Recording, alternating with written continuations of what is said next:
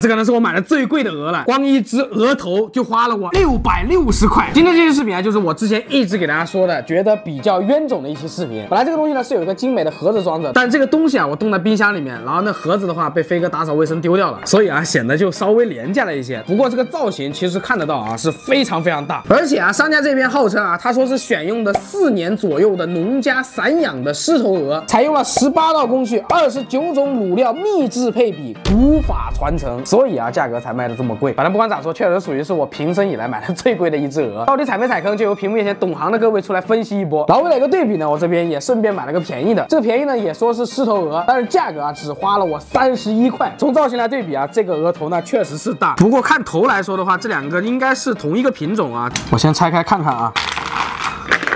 哇，这个那是真大呀！这个好像不单单只是一个鹅头啊，它属于是整一个鹅头外加半个身子都给到了我们。你看，明显能看到这个鹅之前是非常非常大的，和便宜的这个放在一块，那确实没有可比性。而且这个便宜的还是散装的，由此可以证明这个鹅应该是养了很多很多年。但是啊，我就怕的是，别等会儿这600多块钱的吃起来还不如这31的，那个就大尴尬了。算了，不纠结了，好不好吃那还得做了才知道。然后吃法我搜了一下，高端的食材果然只需要最简单的烹饪方式。就它这个鹅啊，它本身就是已经做好的，我们只需要直接给它上锅蒸一下就行。来吧，那就蒸锅上气以后，直接搞里头，接着关盖，统一给它蒸个15分钟。好，时间到，差不多可以出锅了。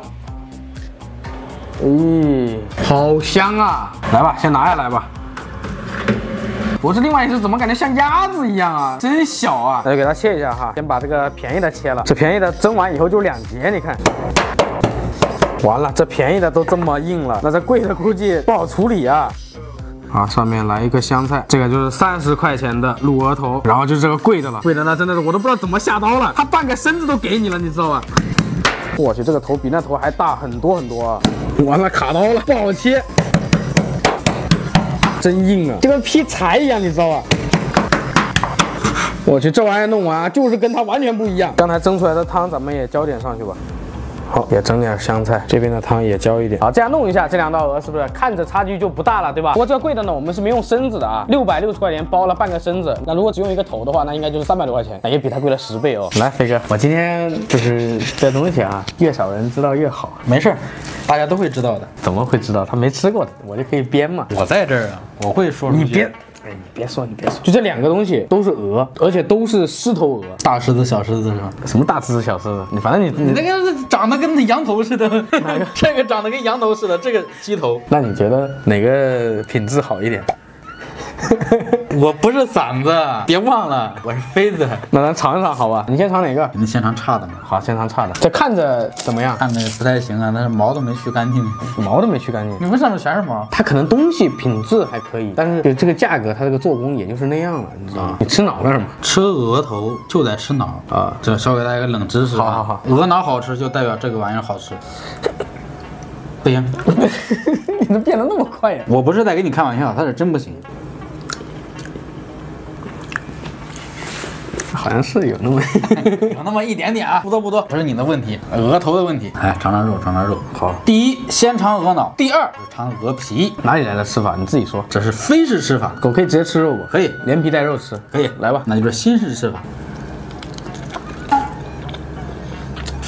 这皮还挺糯的，你没发现？你别看它是便宜的，它其实价格也不低，所以它吃起来这个皮不像是那种鸡皮、鸭皮那些，它是皮比较厚，但是油不多，咬起来还糯糯的。这个是我的真实评价啊。我跟你们这样形容一下啊，都吃过那个什么周黑鸭吧？周黑鸭那肉掺上点肉皮冻，就是这种口感，那就是证明它还是可以的哈。我肯定不能说它不可以，是不是老字号嘛？这个啊，我看看，你别慌，我没慌。这个是正宗的潮汕狮头鹅的鹅头，然后用的鸭子。那这一道那可就是真正正宗的了，飞哥。没事，你先尝。中华老字号吗？这百家看着。你自己看它这个头是不是就不一样？不一样。我这么大的头，我说了嘛，看着就像羊头一样。看这个，闻一下啊，闻1看2吃3。哇，这真的是那种猪脚饭的味道，有点。看看这个脑跟那个脑看像不像啊？沾个汁儿，这才叫脑。真的假的？有那么夸张吗？我一点都不给你夸张，它这2个比着完全就不一样，知道吗？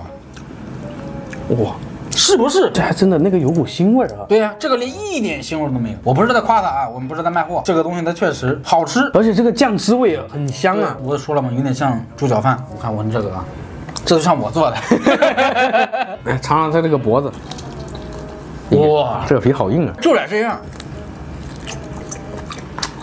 你有没有发现，这个吃的是软糯的，然后这个吃的起码带点脆劲儿。这一看年份不低哈。那头都长这么大了，谁家鹅一生出来头这么大了？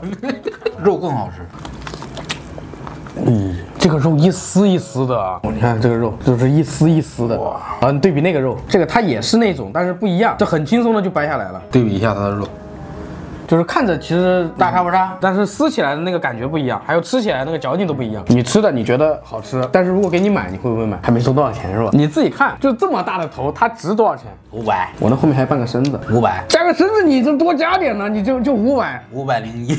如果500，我给你多加啊，598块。598，你买不？不买啊，肯定不买。你这想什么呢？你别告诉我这是1000呢，1598，1200，反正就很贵就对了。不应该啊，1200你买一只鹅头，不是一只鹅，想象不到吧？想象不到啊，是吧？那你说一个你会买的价格？我会买的价格488，多1分我都不会买。这个花了我660，搞半天，好多钱660，好意思说？那你让我猜1000干？